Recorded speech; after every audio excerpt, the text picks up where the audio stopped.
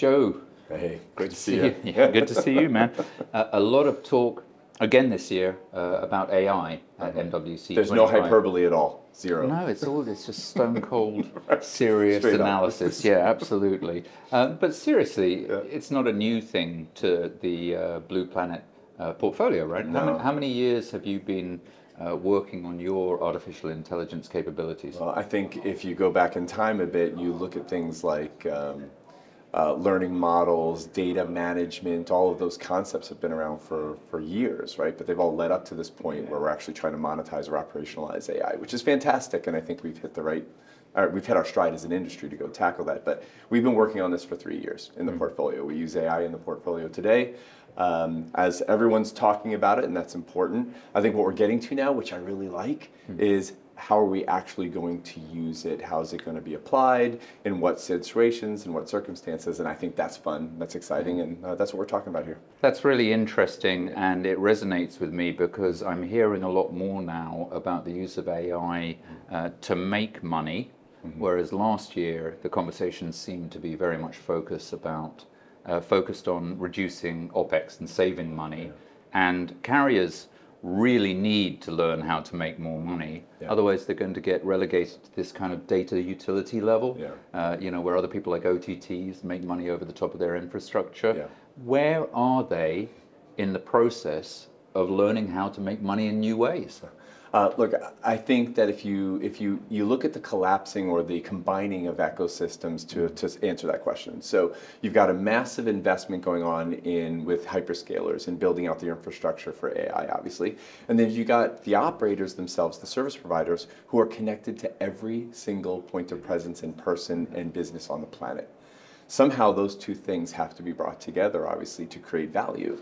And the as-a-service movement, in a way, is a reflection of trying to make sure that you can get value out of that whole ecosystem. So I think what we're starting to hone into is how do I use, if I'm an operator, how do I use my connectivity, no matter what type of connectivity that is, and then create an as-a-service offering that takes advantage of the environment, the hyperscaler environment, the use of cloud, and these specific services for verticals, let's say, or for any type of use case that uses AI then can be monetized. So I think that's how people are generally looking at it. But if you just walk around the hall, you'll see millions of examples of people who are making recommendations or have ideas about it, but what's actually out there yet? I think we're still trying to figure that out. Yeah.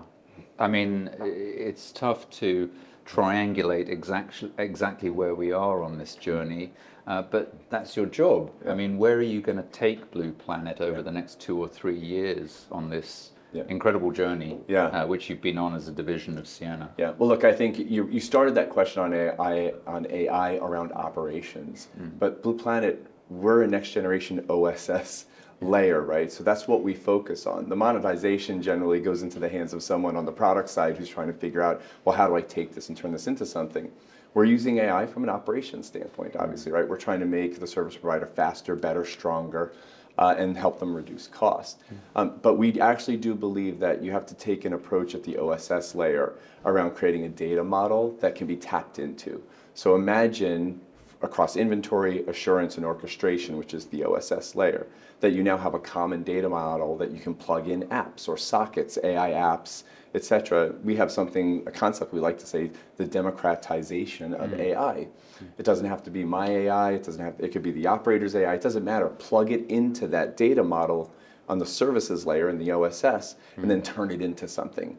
And that's what we're going to make sure happens. That's a remarkably clear explanation, concise explanation of an incredibly complicated topic, and that's what you do for a living, so I respect that. But what I take out of that is this horizontality, or I don't even know if that's a word. No, I get it. I get where you're going. But it's a horizontal layer, and that really moves us as a telecom industry away from these stovepipes and this verticalization that we've always carried with us. That was how we used to do it. I mean, carriers understand that now, right? And they're starting to redesign their networks to accommodate that horizontal layer, in your case with the OSS, and that's what they need in order to support those vertical industries. Is that right? That's right.